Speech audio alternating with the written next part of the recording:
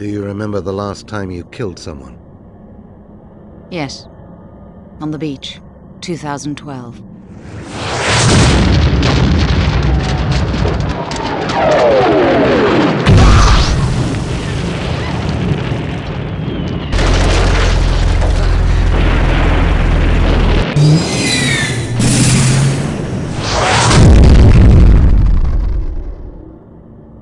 You? I was in London. I remember London.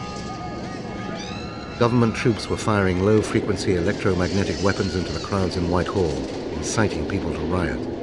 It made them easier for the snipers and the pointmen to pick off. I was part of the fire team that took them down. I was there when we liberated England from the bastards. And now they want it all back.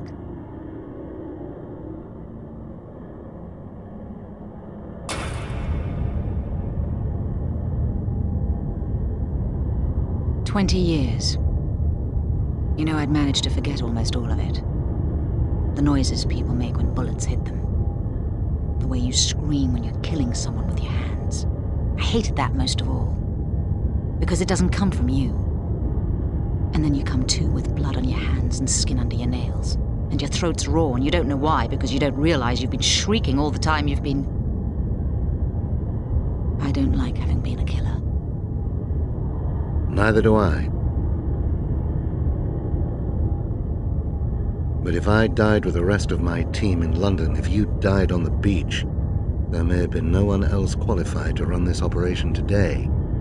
We have to live with ourselves in order that no one else ever has to die. Look at that. The city. It wasn't anything 20 years ago. Not even there. We took control of the world back from the few and used it as the many. And look what we did.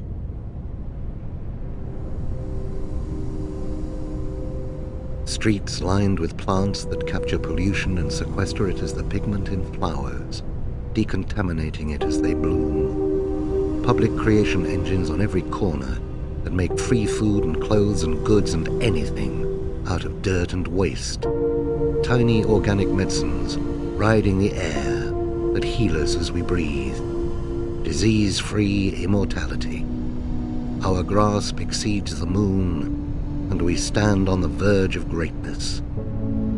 20 years of making the world right are embodied here. Worth relearning war for. Worth killing for.